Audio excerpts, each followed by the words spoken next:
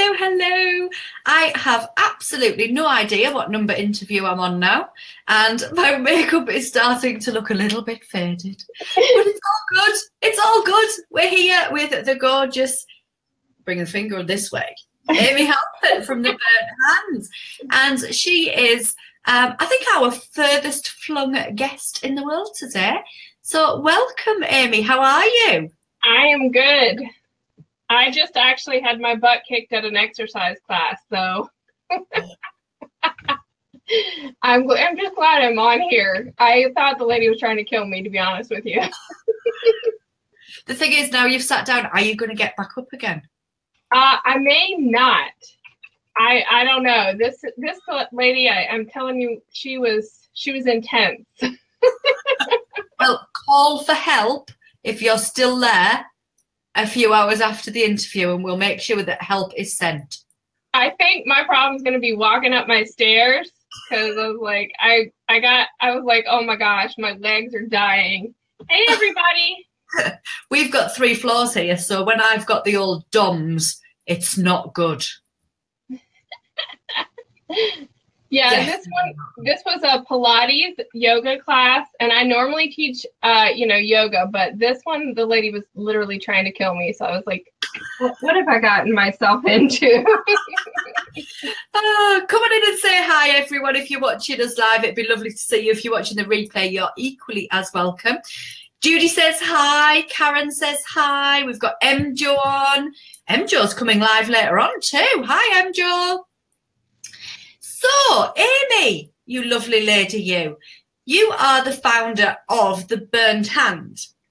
Yes, ma'am. Which is your Facebook platform and your website. And you are very much in the spiritual space, if we're going to pop you in a box, with special interest in yoga and journaling. But really, you're about bringing your heart, your head, and your health all together in order to produce a life that you love.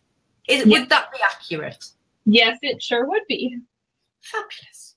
So tell us a little bit about how you came to set up the Burnt Hands and what that was all about. Okay, so I'm going to do the really abridged version of the Burnt Hand, because that story takes lots of twists and turns. So the very abridged, very, very abridged version would be 1997. I am student teaching, and I finished my degree, and I am first real job, part-time teacher assistant, because I finished in the middle of the year. So I got to go to a school, and I start noticing that every time I'm doing stuff in the classroom, I'm bleeding. I look down, my hands are bleeding. And later on, I don't know if anybody can see this size right here. Later on, I look down and I start to get blisters that are that big.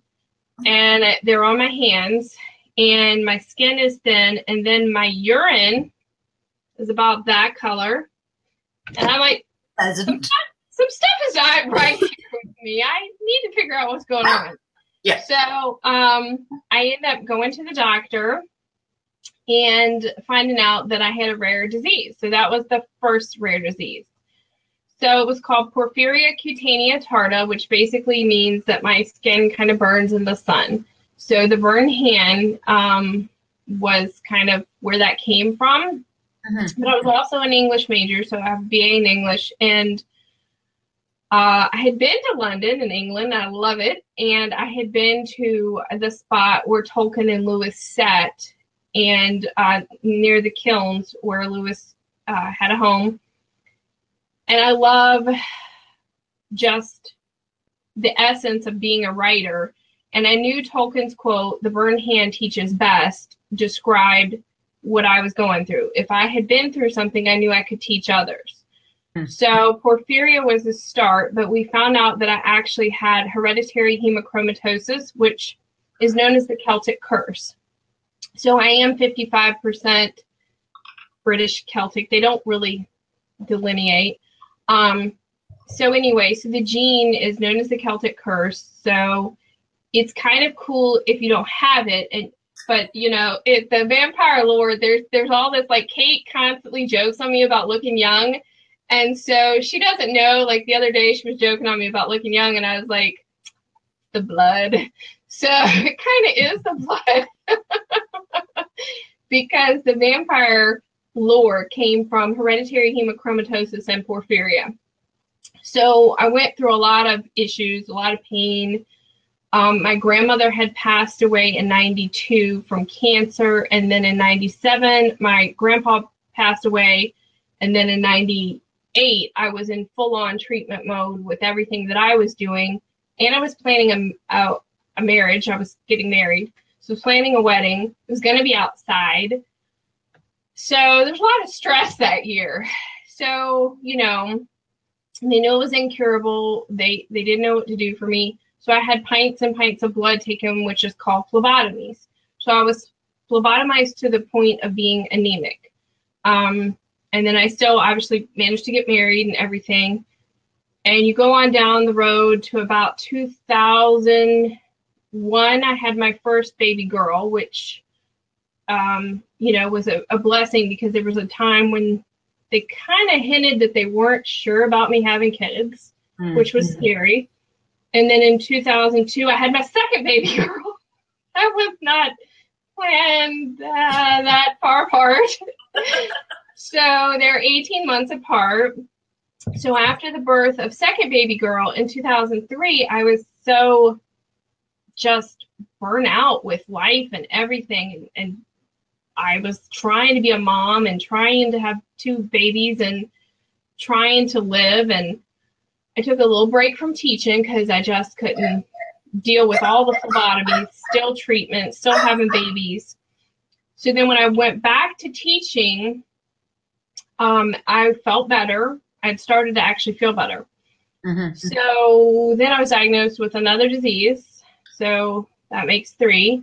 Then I was diagnosed with another one later, and then another one, then a secondary disease offshooting of that one. And then finally another gene mutation was found. So at that point, there's like I said, that's why I got to make this abridged. So at that point, in 2013, I could hardly move. My hip had gone out. My shoulder had gone out. You couldn't touch my skin. My skin felt like it was burning all the time. If anybody touched my skin, it just drove me crazy. My dad, I can't even talk about how sad that was, because he would just be like, he liked to touch you and hug you. So it was very difficult emotionally. Yeah. My husband just brought me coffee. Thank you. Yay. Thank you, husband. Sorry. No, that's nice. You're probably like needing a break. So, yeah, so I went through a lot of trauma. So physical, mental, spiritual trauma. So that's the start, and that's the whole burn hand. So how did you manage with your babies when skin contact was such a horrible thing for you? So there was a period of time where it was less bad, then it got worse. So I started researching like a mad woman. I am phenomenal at tuning into my body, and you can call it whatever you want. You can call it God, you can call it the spirit. I don't want to label anything. You call it whatever you want to call it. But I knew where I needed to go. I knew where I needed to research. I had never heard of medical medium before. I didn't know any of these words. I didn't know law of attraction. I never watched Secret. I didn't know anything about empath. I didn't know anything about intuitiveness. I just knew what I knew.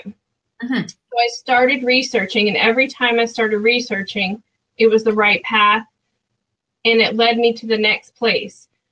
So I started looking into the gut bacteria in the brain, and I healed that. And I just kept healing layers and layers and layers. You know, when I felt bad, when I felt depressed, what had I eaten? What was triggering? I was diagnosed with Hashimoto's autoimmune. So food had started to attack me at one point. So I couldn't eat gluten, sugar, like the list was crazy. So I started removing that and getting straight. I started using this blend of phytotherapy, which is plant-based healing. And then when I was in my worst pain, this crazy lady said to me, you need to go to yoga. And I said, you're out of your flippin' mind. I can't go to yoga. What's wrong with you? I can't move. This hip's gone out. This shoulder's gone out. Like, moving was the last thing I felt like doing, you know? So as I started yoga, again, I thought, this is crazy. So I recently wrote a post about it, because for those people who are trying yoga for the first time, you probably think like me. You know, you're in pain, or maybe you're coming to it because your thoughts are all crazy and you think it's going to connect you. But you look at these people and you're like, what the world are they doing? You know, you think pretzel. So anyway, so I came to yoga. So that's the abridged version of all that. So yeah, in 2015, I became a certified vinyasa yoga instructor. Fantastic. So you have obviously gone through the mill and had lots of stuff that has tested you time and time and time and time again. And you still look that young. I don't know how. I really don't. My body felt so old. I felt like I was 80 years old at I felt like that at 23. Yeah. At 23 years old, I felt like I was 80. So then, 30, and then 33, and then I was like, oh my God. And then by the time I reached 40, I was like, okay, I'm 40. We've got to step some stuff up. So right now, sat there today, how old do you feel? Today, after that workout, to that class, the workout class kind of scared me, because the ladies were older than me, and they were all like, "Whoa, wow, I got this!" Whoa! And I was like,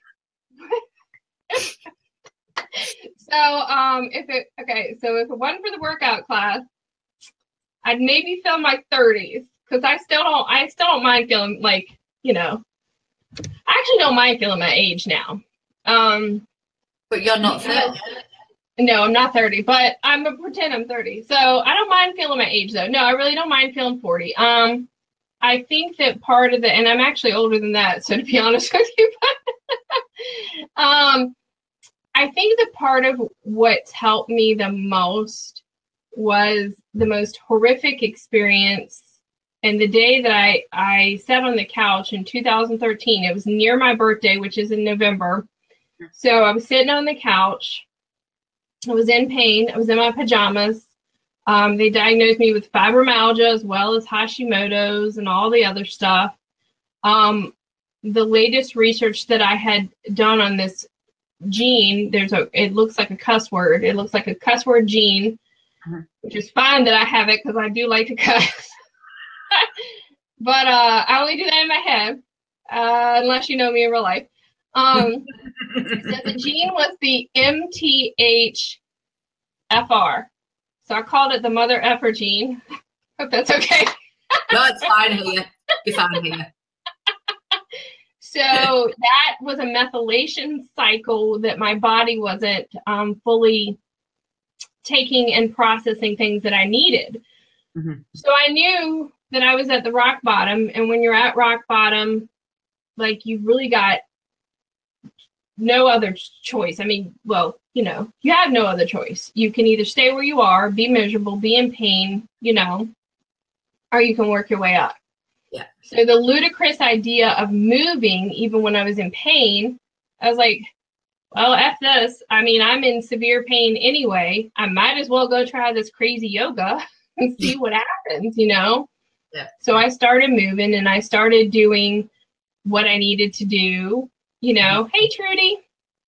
So when I started my yoga teacher training, so from 2014 to 2015, when I started, and this is why anybody who tries yoga, anybody who's ever asked me, I could hardly hold myself up. I would look at my wrist at the end of class, And I would have like all these lines, and I'd just be in so much pain, you know? Hey, Corey. So yeah, so my yoga journey was crazy because I was in the most pain ever, you know, and getting in down dog, I was like, who are these people kidding? Yes. So that point, I think, was when I knew that I had to do more. So that was the whole head, heart, health. Because I knew that my thoughts were not serving me. They weren't helping me become who I wanted to be. So that was when I started journaling as well back then. So that was the beginning of my journal therapy kind of stuff that I started doing. So tell us a little bit about, you know, connecting in with the journal. Was that something that you were suggested to do? Was that something that you decided to do yourself? I just decided, I've always been a writer. I wrote poetry when I was 15, and I'd had the blog, you know, the burnhand.com. And the burnhand.com blog at first, because I was so afraid to be me, at first I actually wrote under an avatar because I didn't want anyone to know I was in that much pain, you know, because I was still trying to teach. I was still a classroom teacher, and I didn't want people to be like, this lady's crazy. She's a teacher and she's got these diseases, and what's going on with this lady? And she's crazy. So, you know, so I wrote for a long time. And then when I finally stepped into myself, I think I changed the picture to me in maybe 2012. So I started writing the blog in 2011. I think just took me a year. So I think it was me by the time it was 2012. So by 2013, I was really documenting some of the crazier situations.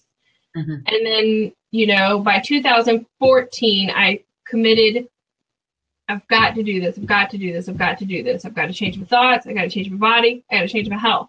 The whole thing is connected. So by 2015, all the work that I was doing, all the research, all the positive thinking, I had this little book. Watch me not have it here because it's upstairs. I had this little itty bitty tiny book, and I had convinced myself, it was like instant karma. So I convinced myself that every day, in every way, I was going to end with a positive every day. And that positive quote I would end with on the blog, no matter what you read. Like, you could read the whole thing, but I was going to wrap it together with a positive. So I just knew the people who were in the most pain ever, they couldn't stay in that place. That was not helping them. No. And I just decided, oh my God, these people need somebody. They need somebody to get through this to the other side, to say, we're not going to stay here forever. Come on, let's all go. You know, I'm take you with me, you know, come on, everybody. So that's kind of how that, you know, developed. Trudy's asking about back to yoga, does she need to go to a class, or can she get a DVD and do it at home? Oh, good. I'm glad you're paying attention, because I see them for 2 seconds and then they disappear. All right, I'm on it. Okay, good. Trudy, I know you, and I know you've got some things too. Here's what I would do with the pain, because I additionally got certified in yoga for pain and arthritis. I would always start with gentle or restorative. That is the best way to go. Do not jump into some vinyasa yoga class, or a class, where they're like me today, where I thought I was going to fall out. You know your body, you know what works, you know if you have a joint pain, you know if you have a knee that pops like me, or a hip that's going to go out, or whatever. My biggest thing that I always tell ladies to get them to stay and not burn out is don't do more than your body's telling you to do. Yes. So yeah, gentle yoga. Trudy, I don't know now. I know when I was in London they have all kinds of yoga studios. So I don't know about where you are. I took a restorative class just last year when I was visiting London. I took restorative.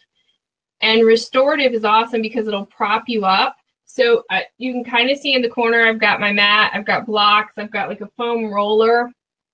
In restorative, you use like 50 million props and you lay there for a while. So let's say you have tight shoulders. And of course, right now, maybe you can be my guinea pig, Emma. Okay. Sit up straight, shrug your shoulders up, down, and back, move them, because your synovial fluid, you've probably been sitting here for a while. Yeah, there you go. Yeah, and then how does that feel? How are you feeling? Yeah, and here, how are you feeling? Oh, and then women, do you know what we do?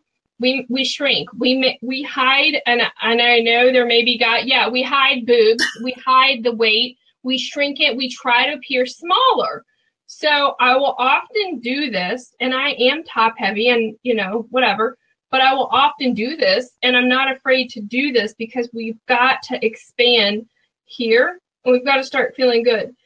So what I teach my people in my club, the Head Heart Health Club, we have a yoga section, and it is not vinyasa. I don't link a bazillion poses together. We do things like that. It's them watching me, go inhale up and then exhale, hands to heart center, connect to breath. I'm always barefoot, feet flat on the floor. Inhale, feel your spine lengthen. Exhale, connect to breath. Inhale, feel your spine lengthen, get a little bit lighter through that spine. Exhale. Inhale and exhale. And then maybe you just needed those 3 breaths today and you might feel better now. So it's about finding the calm, finding that one spot. So that's kind of how I teach. It's probably a strange combination, but it works. Journal, yoga therapy, mindfulness, and then being here in the present moment. So I just connect all of that, because a true yoga teacher is not going to have you do the crazy stuff. A true yoga teacher is going to notice how you're being. They're going to notice you connecting here, breathing. And I think that's relevant is the way you said there, just that 3 breaths might be all you need. Right. I said just settle, just for a moment, just settle. And that's the same sort of thing, isn't it? Just settle for a minute. Yeah, because, and hi Nancy, I saw you peek in. Yeah. Because one of the things, and I know when I speak at workshops or I've taught Corey, he knows, when I speak at workshops, when I have people who are stuck in a cycle of overthinking, one of the things they do is they don't know how to get off that kind of roller coaster or that ramp. So even just settling in and getting centered and grounded, and for empaths and intuitives, highly sensitive people, we're here most of the time. Thoughts, things, energy, people, emotions. So when we get centered and we connect to what's ours, not theirs, it really helps us. So every yoga class that I start, I'll start us with a centering and a meditation, usually to just figure out what's ours, and let's not worry about what Chicky Lala over there is doing. Let's not worry about what yoga pants we're wearing. Does my bum look fat in this? Is someone gonna look at me? I mean, like, literally, am I going to fall over on someone in this class? Let's not worry about that. Let's be centered and let's be calm. And it's something that's neat. My doctor could not believe, I feel like I'm pointing, sorry, I do that sometimes, I'm pointing to y'all. My doctor could not believe I had actually started shrinking because, all the disease and all the pain and fibromyalgia and whatever you want to label it. And then when I stopped and I was like, I'm not claiming any of this crap anymore. I'm done with this. I'm done with y'all. I'm done with the doctors. I'm done. When I stopped claiming and just ignored all that and focused on me, I started actually growing back to my whole giant height of 5'2", you know, and that synovial fluid in the spine, when I do the exercise where I tell everyone to imagine lengthening through the spine, connecting to the crown of the head, to your root chakra, and then just getting nice and long, like I literally feel taller after doing that, you know, 5'2.5", maybe, I don't know. But I feel taller, you know. Absolutely. So, yeah. So that's yoga in a nutshell. Cool. And you were talking about, you know, starting your blog and at first not wanting anybody to know about it, and then coming out and saying, this is me and this is what I'm doing.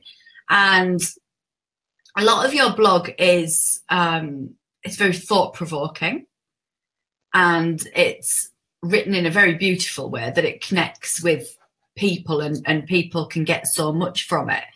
Do you work to kind of an agenda, or do you look at what's coming up for you and people around you, and you know, just really tapping into what is there?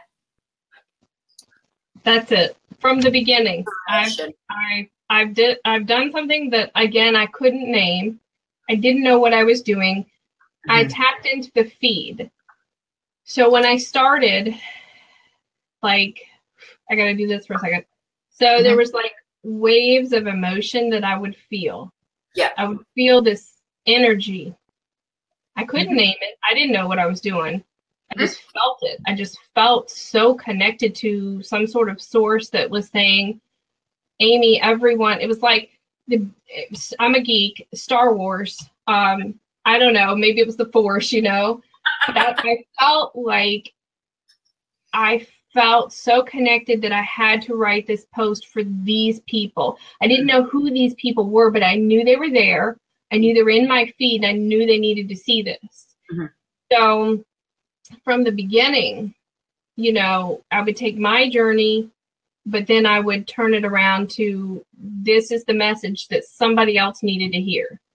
So now I do the same kind of thing. Like when I wrote my, the other part about, you know, stepping in your power, when I wrote my empath post, I was so nervous the first time. I was like, I don't know how to really describe what I do. And then I wrote it and it just like flowed. And I remember pausing for 2 seconds before I hit publish. I was like, I don't know if anybody's going to read this. They're going to think I'm crazy. Well, whatever. I never delete. I always publish. Once it's written, it's out there. I hit, okay, well, they're going to like it or they're not. And then it was passed around 70,000 times. And I was like, holy crap. Holy crap. And I was like, so they quite like it. I was just like, wow, I think they liked it. So yes, that was a huge surprise. I like almost broke my blog that day. I was like, what in the world is going on over here, you know? Numbers have just gone. Yeah. So you write from a public perspective. How many blogs do you publish each week? It all depends. I'll say muse. I'll use my muse, you know. This week, there was a lot of stuff, a lot of weird activity, I felt like. So this week, I think I wrote about 4. Normally, I'll write 2 to 3. This week, I felt like an extra one was needed. There was just different things I was picking up on in my feed. Yeah. The energy where I live was different, which is interesting because I know sometimes you can, in your country, maybe you feel like you're in a little bubble, like you're in your politics and you're in your stuff, and the stuff across the world might ripple over a little bit. But in my feed this week, I was like, all right, y'all need to calm down. Y'all just need to pause. Y'all need to well, I can't say with my spirit animal of Eddie Murphy in my head. I said some other stuff, but I was like, y'all need to pause. I need to be zen about this, but at the same time, I'm a little Eddie Murphy in my head sometimes. So I wrote practicing the pause this week because there was a lot of stuff in my feed that I just was like, what are y'all doing? Why are y'all arguing on social media? Like, because you say this, somebody else is going to be like, oh yeah, well, they must be right if they say it now. Now I'm going to change my entire view. Let me just, they're arguing about it, so they must be right. You know? So when I feel like we need to come more together, when I feel like we need to practice looking at ourselves as the human race, then sometimes I up my blog post, depending on if I feel like there's something saying. Yeah. So this week it was like, I felt like, okay, y'all all need me to just lay this out a little bit better for y'all. You also then write from a journaling perspective personally, don't you? Yes. Is that a daily? Yes. Of course, I have all of them up beside my bed because last night I was doing a big project. Yes, from the daily perspective, on October 1st, which was yesterday. So I love the start of a month. I love thinking about a fresh month. I love opening my journal to a new, fresh page. And for October, thinking, okay, these are my goals. This is what I want to accomplish this month. This is what I want to step into or pull it closer to me. So I kind of write in a way, and I did not know this back when I started my process. It's called manifestation journaling, basically. So I write in a way that I'm pulling what I want towards me, and focusing on less on what I don't want. So I do that every night. It's got to be done. So no matter what you've done through the day, no matter what time you're rocking up into bed, you're going to write that journal every night. I'm going to write, even if I'm falling asleep almost, and it's like 3 affirmations. Because this month, my club, we're talking all about, and so we do thematic. So on the page, the big page, you know, the burn hand page, I will do quote posters that go with my theme for the club. So this month we're talking about treating ourselves right, how we're being, what that language is, you know, that we're using. So last night I knew that I was doing this crazy thing in my head. So I was like, okay, we got to stop that. We got to stop this overthinking. I got to stop thinking about, you know, the fact that I gained weight because I had a knee injury this year, a bad one that, you know, it's fine now, but as soon as it happened in January of this year, my poor club, I was like, guys, I had all these yoga videos that I was going to record, and I had to rest for 8 weeks on this right knee. So anyway, as I'm working to get that strength back up, there's still sometimes a little old, why did you go sledding that day with your kids? Why? There's a little old story playing. I'm like, that's in the past. We're here. We're getting better, you know.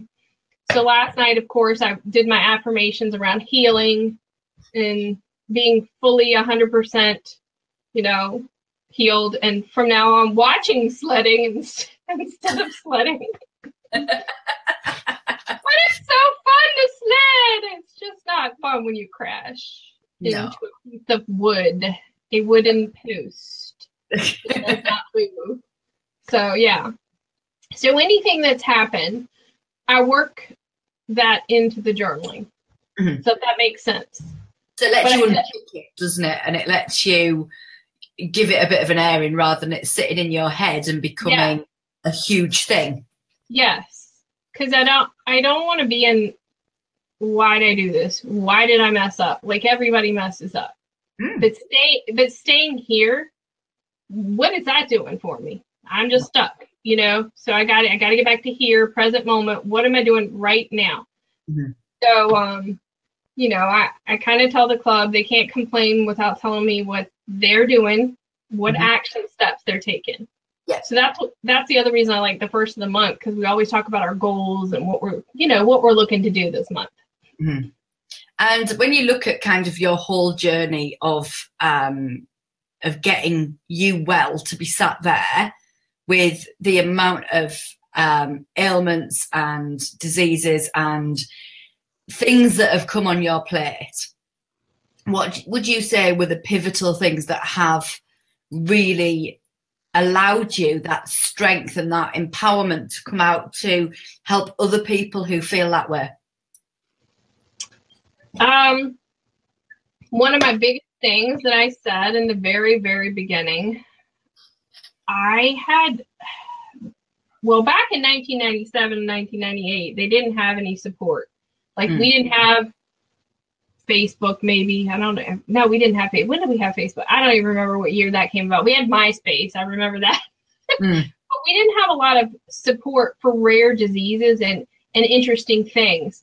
But I knew that I didn't want to be like everyone else. So when I discovered these Facebook groups for the diseases and I saw how crazy the groups were, how they focused on all the negative. Like, I said this to my club before. One of the groups that I was in was like, oh, I feel awful. Let's all take selfies of how bad we feel today.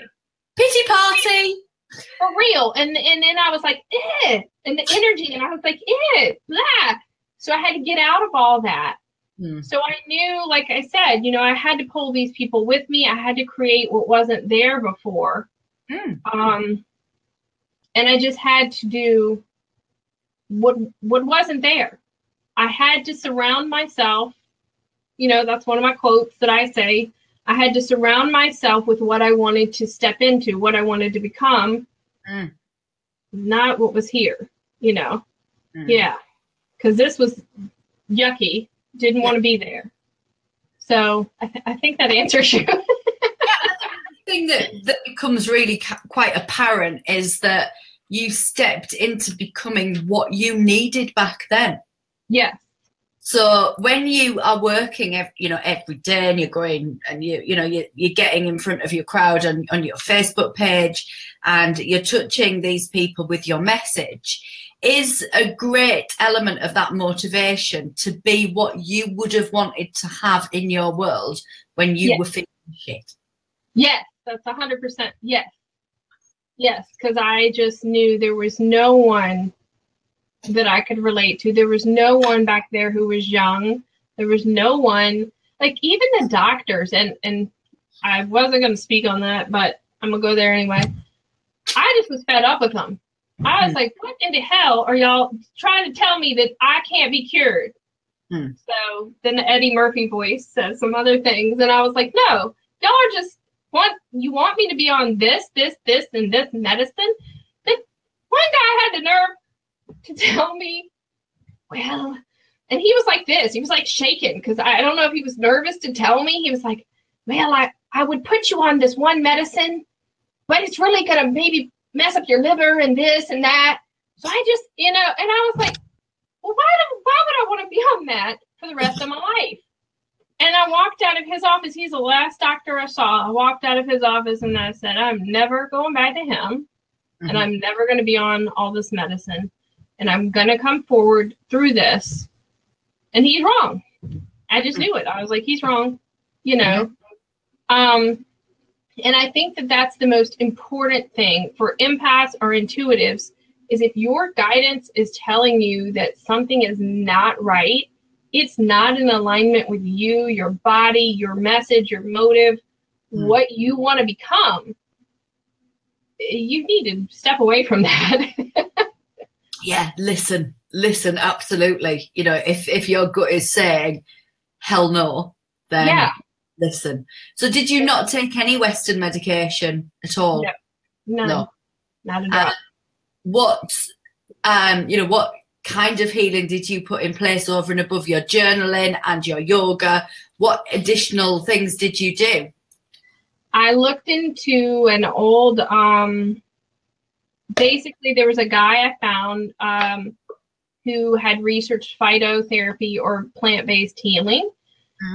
So I looked into what herbs and what ancient things had been out there that worked for thousands of years, that worked.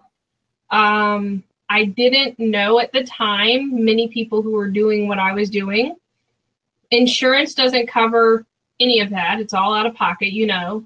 So I put myself on turmeric and a blend of a yucca root, which is anti-inflammatory. I started, you know, removing things, healing the gut, the neurotransmitter, and I don't want to go too crazy, but I'm way into brain-based research. But I started looking at why I was feeling depressed and shitty, why I was moody, what times of month did this happen, what had I eaten. I had at one point in time was so bloated and no doctor noticed. They didn't seem to, they thought I was just mad because I was fat. That's honestly what I think they thought. My back was bending. I had a protruding stomach as if I was pregnant. And I said, this is not normal. Something is wrong. And then I think the one guy just thought I was just mad because I'd gained weight. And I was like, no, you're not understanding what's happening. So yes, Trudy, I did a food elimination diary, and that's on the blog too. And if you need any of this, I can certainly get anybody any of these links.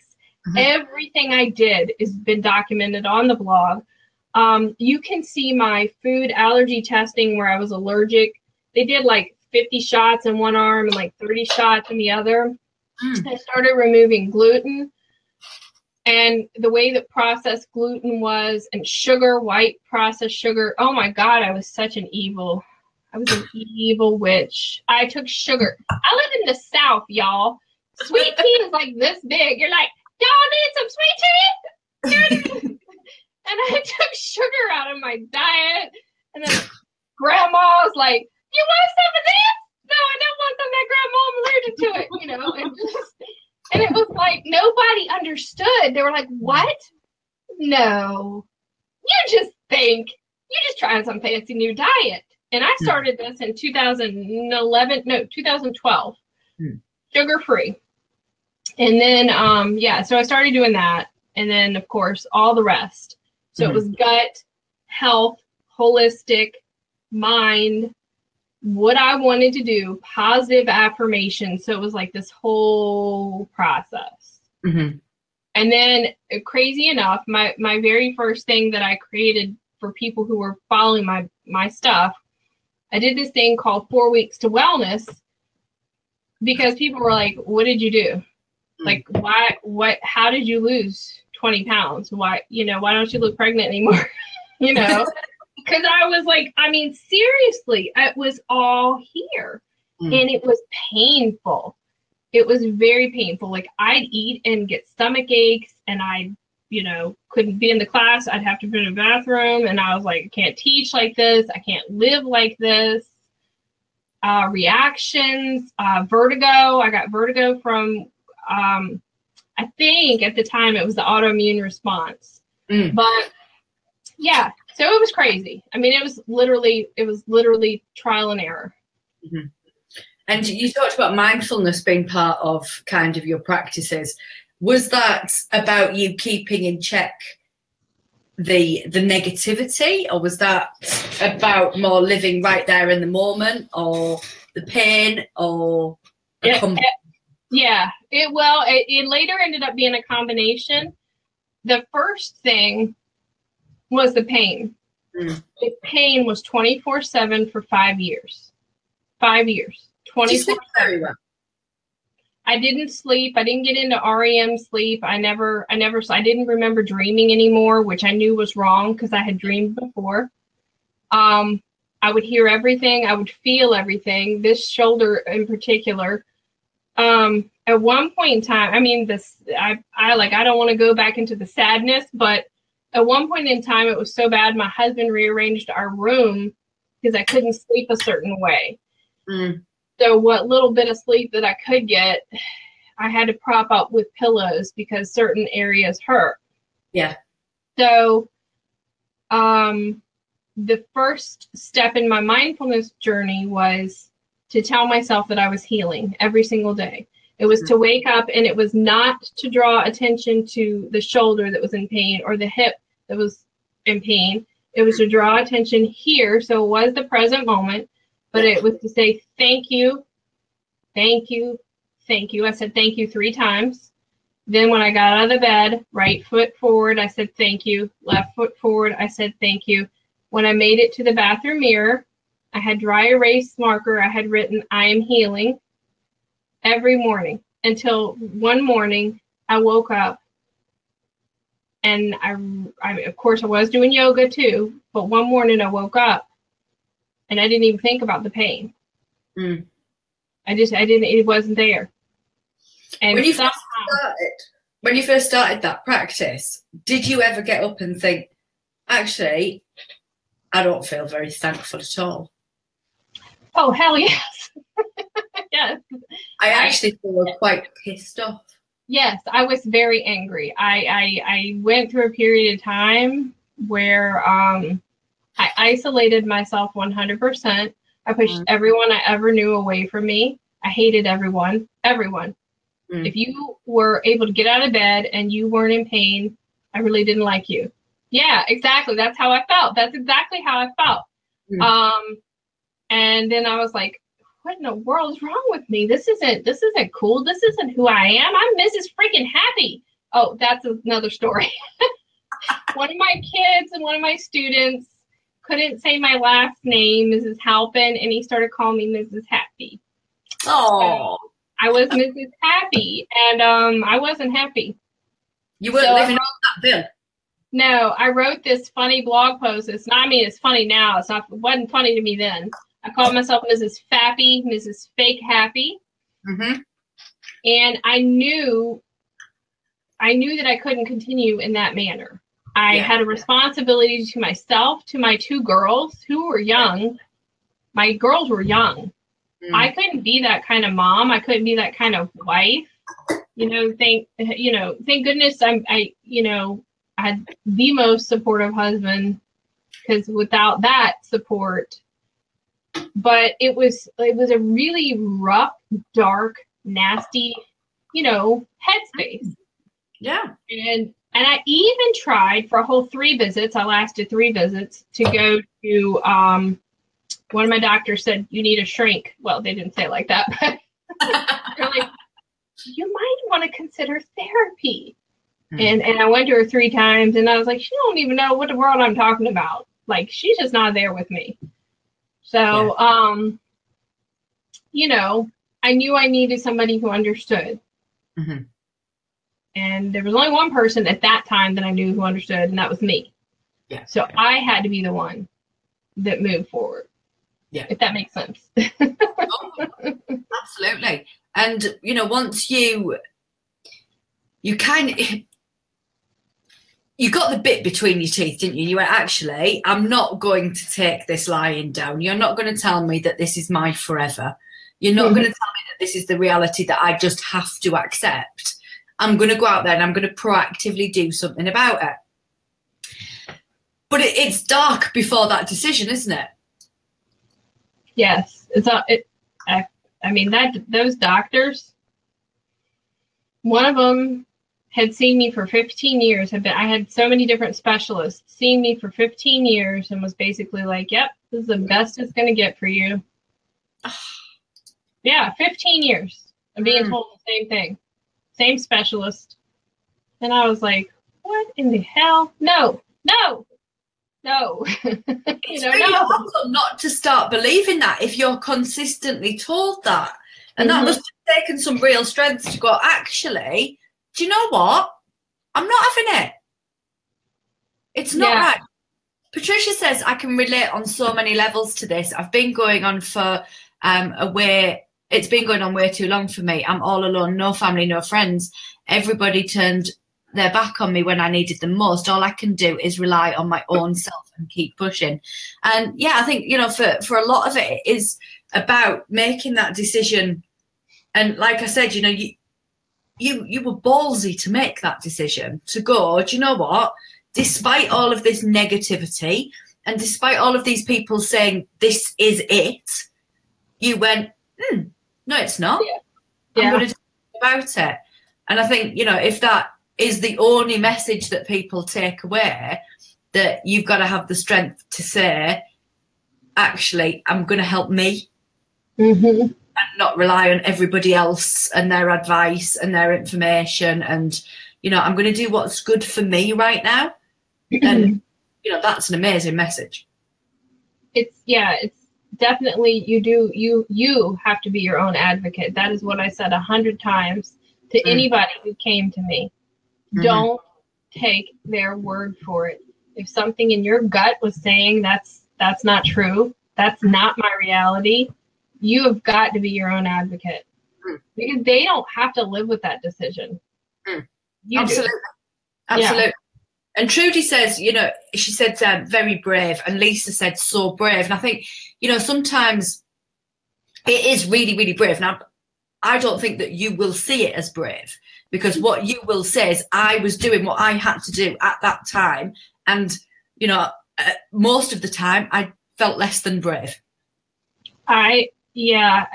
And I didn't even tell you about the torture chamber.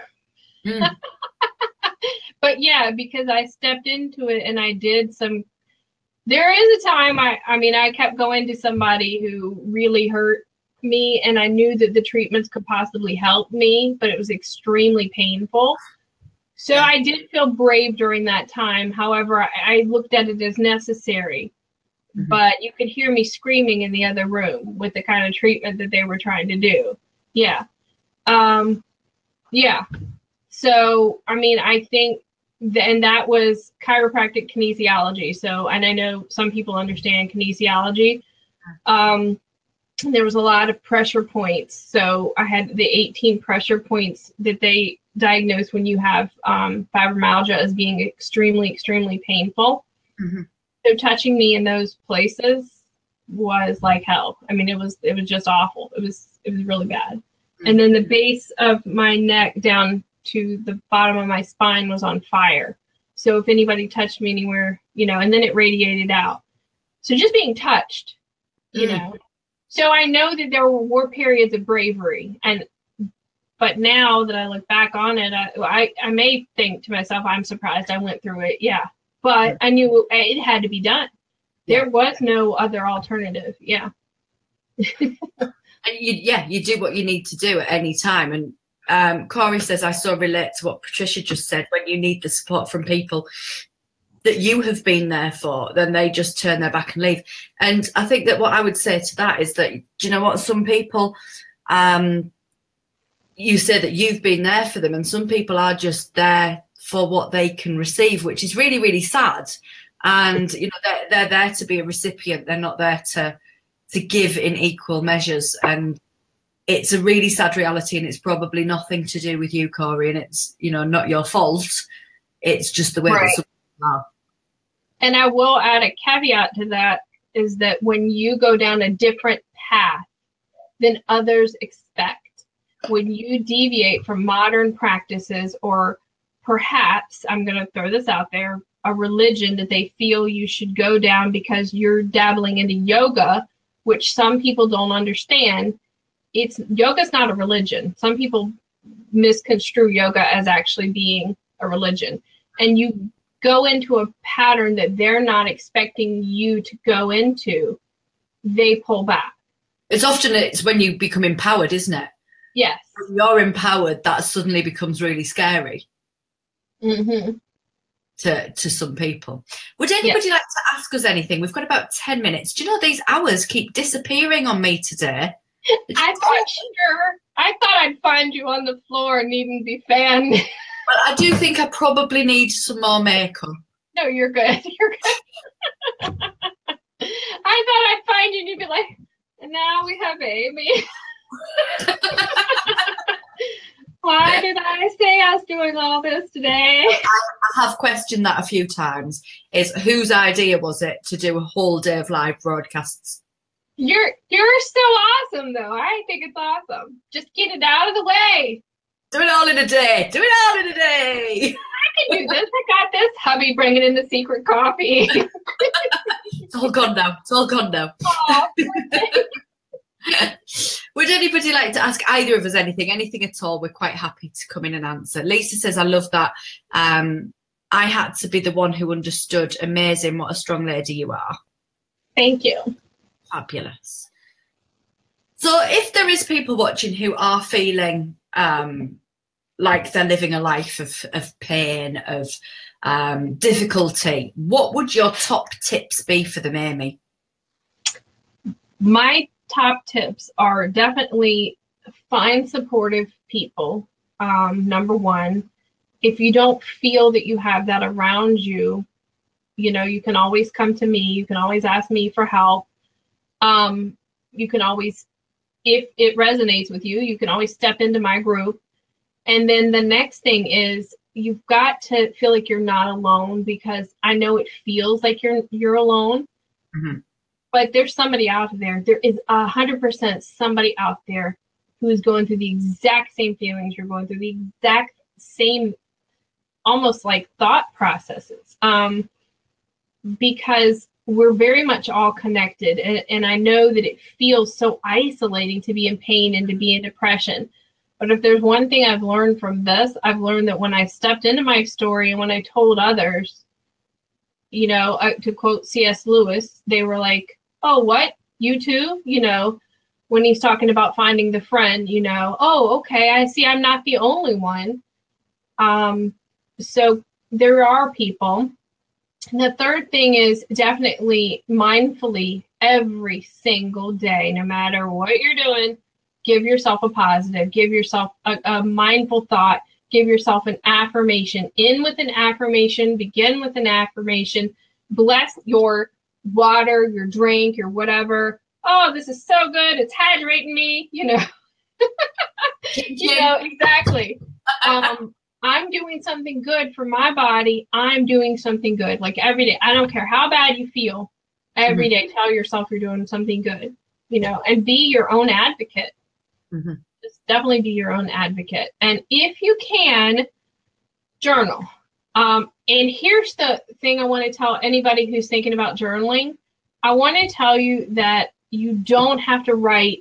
You don't have to be a writer. You don't have, I'm not saying that we're going to write an essay. We need an introduction and we need the 3, and then we need a conclusion, and I need you to do some allegory.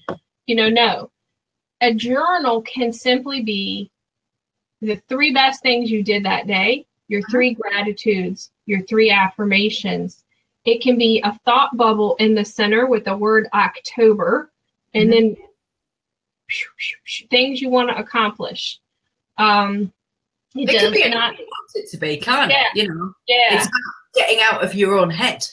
Yeah, it doesn't have to be anything too crazy. And I do like people to get grounded and to connect to nature. One of the things that people in sickness most often do is stay in the house. I stayed in the house for like a year.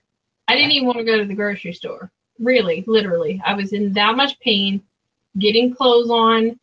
And then it felt so difficult when I would get out of the house.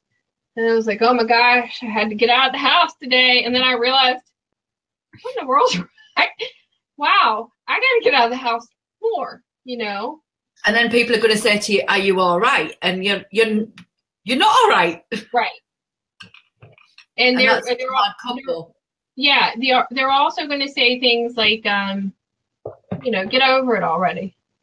And you know, don't argue with them. Let them be ridiculous, because they don't know how you feel.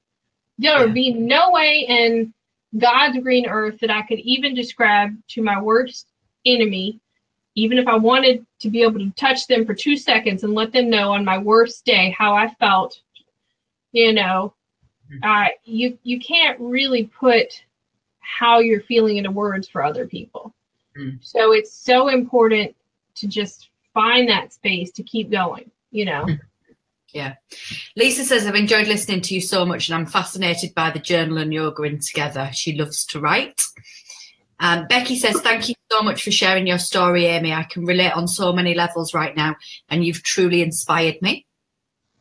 Michelle says, I've been in so much physical and mental pain for many years. Finally, I'm starting to see the light at the end of a very long tunnel, and that's because Aimee and Emma Johnson.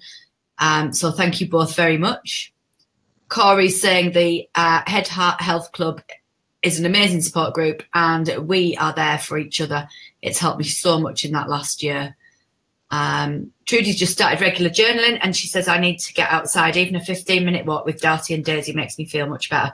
Absolutely, absolutely. Even if it is literally a walk around the block or to the end of the street or whatever it is, just to get a bit of fresh air, get it. You know, I think the saying, I don't know if this is one that you use at your side of the pond, but we say going out to blow the cobwebs away. I like that. It really is. You know, it's something that is actually, you can feel that kind of cobwebs are where something's been left and it feels a bit stagnant and a bit stuck and a bit still. And going outside and blowing those cobwebs away absolutely is truly fantastic. Well, my darling, we've chatted for an hour. I was not thinking I was going to have anything to say, but I'm wrong. Yeah, you thought you had nothing to say and I can't shut you up. I know, that's actually true. My club knows that. I'll be like, I'm just coming on for 5 minutes. 20 minutes later, well, I got to go. Well, I am hoping that you don't have too much muscle soreness to get your bum off that seat. Thank you so much for spending the time with us this afternoon. Next up is the gorgeous Becky Coop. So I've got to end the interview the same way as I've ended all the others. I'm going for a wee and fill my cup, and I'll be back with Becky Coop at 6:15. Thank you, guys. Thank you so much, Aimee. Bye. Bye.